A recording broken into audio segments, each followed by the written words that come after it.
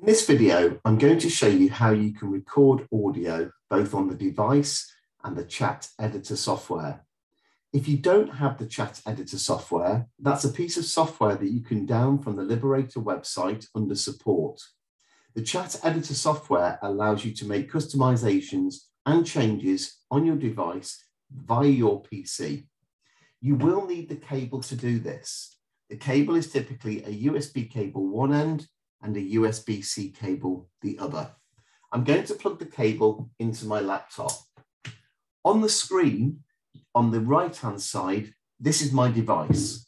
On the left-hand side is the chat editor software. You do need to make sure that the chat editor software and the device are running the same version of software. So firstly, what I'm going to do is to make some customizations on my device. So I'm going to go into the clothes, and you'll see I've got the word shirt there. What I want to do is to record the word shirt rather than the device speaking it. So I'm going to do that by pressing the menu button and selecting edit mode. I know it's an edit mode because it says edit mode at the bottom. I'm going to tap shirt and I'm going to say edit button. Now you'll see that it says shirt in the label and the message. And now I'm going to press actions. You'll see it says speech message. Firstly, I'm going to remove that function, speech message. I'm going to add an action, and the action I'm going to add is play recorded speech. I'm going to create a new recording, and I'm going to press record and say the word that I want to record, and then press stop to finish. Shirt. I can play back. Shirt. And if I'm happy with that, I can type in the name of the recording, in this case, shirt, and press save. Now what this should say is play recorded speech and the message name. Select save and come out of the edit mode.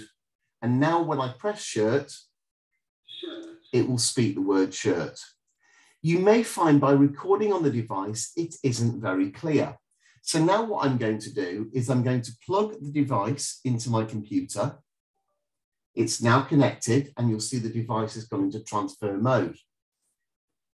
I'm waiting for Chat Editor to acknowledge the software. And here in the Chat Editor software, you'll see that there are 3 lines here and it should say device connected once the device is connected. If it doesn't come up with device connected, simply close the Chat Editor software and then reopen the Chat Editor software and see if device connected now appears. So I'll open Chat Editor. Welcome to Chat and it says device is connected. Now, the first thing I want to do is to get the vocabulary that I've been working on the device and send that into my Chat Editor software. So I'm going to go into library. I'm going to select transfer, and I'm going to select vocab 2 from device. The name of the vocabulary that I'm currently working on is for basic PCS mark. So I'm going to select that, and that's on the device. I'm going to say, send it to editor, and that now goes into the editor software. That's now done. And now what I need to do is go into my resources and choose the file. For basic PCS mark, select that and open. So there's the vocabulary that was on my device. If I select categories, clothes, you'll see shirt is there and it's speaking. But if I want to create a new button, I can go into edit mode. I can select the button which I wish to edit, create a new button. I'll type shirt here. I can search for a picture and choose a picture, select, and then I can look at my actions. The speech message is there again. I'm going to remove it. I'm going to select the drop-down choices. And at this point, I'm going to select play audio and select add. I'm going to record the audio. And then I press record and say the word. Shirt. Stop. I can play it. It's clearer. And now I'm going to press OK, type in the word shirt, and select Save.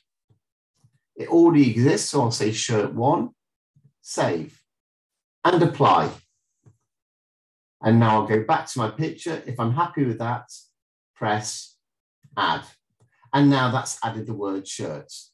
If the format of if the layout of the picture looks different, I can simply select Copy Button Style of the picture that I like and the layout that I like, right click and select Paste Button Style. Notice the buttons now look the same.